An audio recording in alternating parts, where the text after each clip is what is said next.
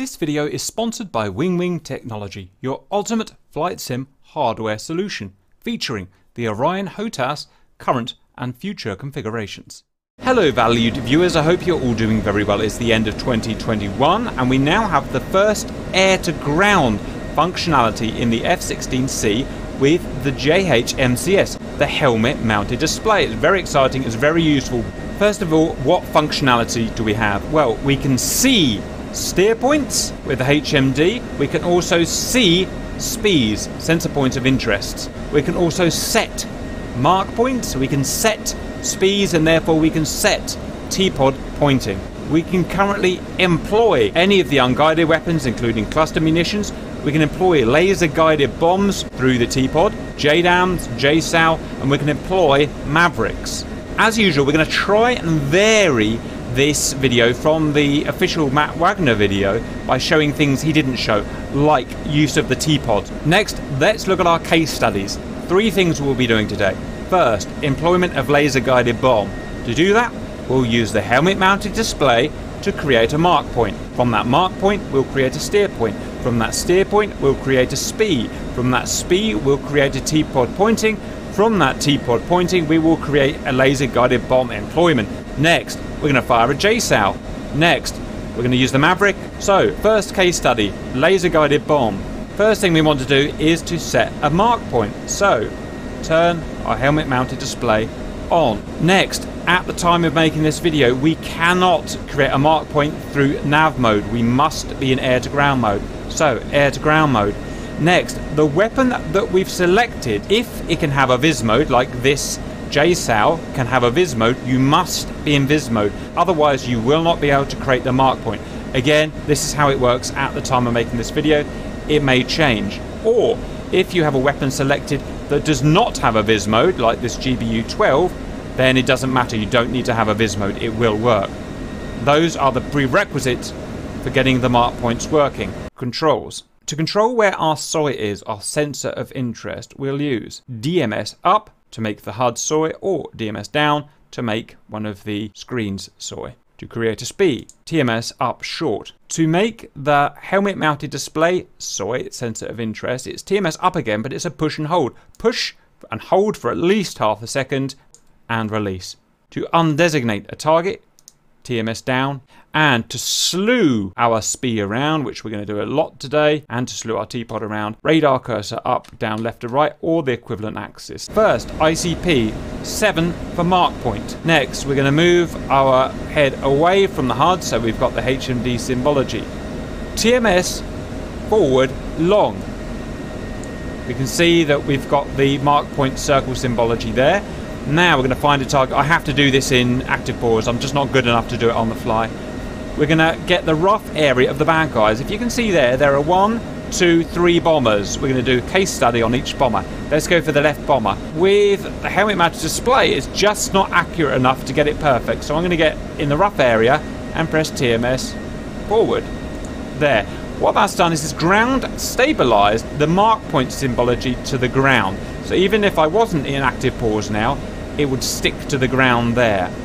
What I can do now is use my radar cursor keys to get a more accurate designation. So I get in the rough area with the HMD, then I use the slew keys to get perfectly on the target. Right there. Then TMS forward again to create the mark point. Ping, mark point created.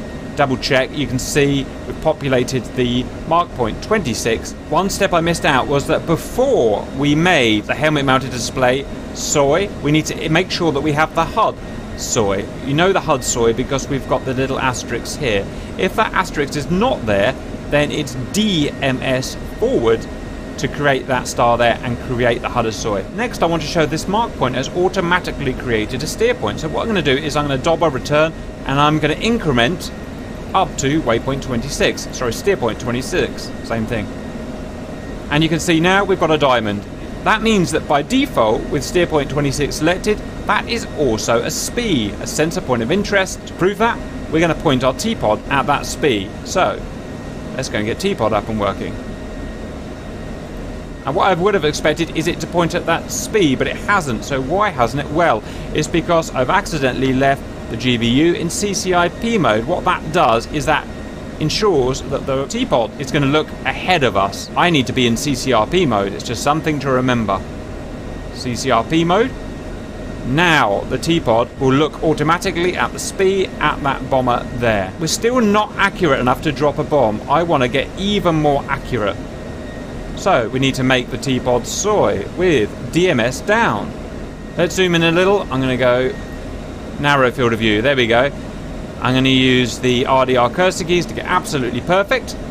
There, that's a lot better. And just to make absolutely sure, I'm going to go to a point track in this case. So TMS forward. And now we've got a point trap. At this point we can unpause and go and drop our bomb. So let's get our laser on. Check.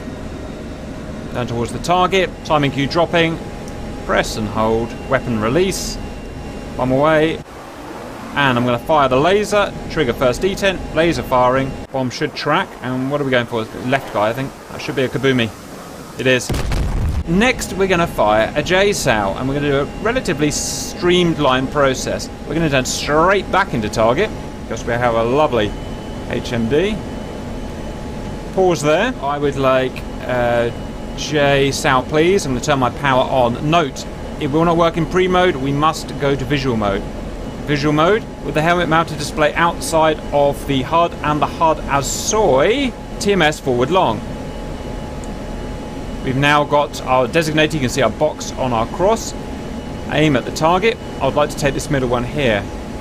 I'm going to press TMS forward. That's as close as I can get. Next, I'm going to use my RDR cursor to get as aligned as I can. There. Now that is actually all I need to do. What I can't fire from this aspect, obviously, but I could just turn around, come back in and fire. But I do want to use my TPOD again in this case, just to make sure we're perfectly on that bomber. So I'm going to unpause, power on. There he is, and we're going to double check with our TPOD, make it soy with DMS aft. Zoom in, shall we? That's probably good enough, but let's just make absolutely sure. Move it a tiny bit. We can create a point track as well. We don't have to. We're within range, and fire. Watch la magique. I think this is a cluster variant, isn't it? So, ooh, down they go. Have I? No. Oh no, we got him. We got him. Have we? Another one down. Next, we're going to show the last thing, which is the most slick, streamlined version we're going to use for the Maverick. So, Maverick, it's on. And we're in visual mode, which we have to have.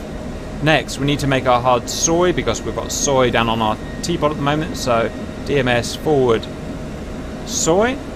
At this point, it's critical. If you've just used a previous weapon and we've got a SPI set somewhere, like we would have had on that bomber, that you can undesignate that SPI with TMS aft or back. In this case, all we need to do now with the Maverick selected is have the helmet facing out here, TMS forward long. And we can see that we get the SPI box, and look at this guy here. That lagging guy there is where the actual Maverick we've got selected is looking. Note how that it can only go to the off-bore sight angle of 40 degrees or whatever it is of that particular weapon. So it can only follow us so far. Probably guess what we're going to do now. We're going to aim for the target with the helmet. We're going to get as close as we can. TMS forward. Note that the DLZ is also in the helmet, which is pretty cool. Our symbology is there.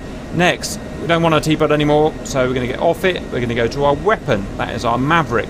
Not very pretty. Why don't we zoom in? We need to make this soy if we're going to operate the Maverick further. So, DMS back made it soy. And I'm not convinced that's actually a correctly locked target, so we're going to make sure with a TMS forward.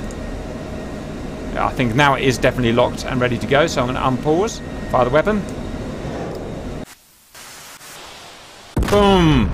Third case study complete. Note, this is early access. Things will change on this over the coming months, and we'll try and keep you abreast.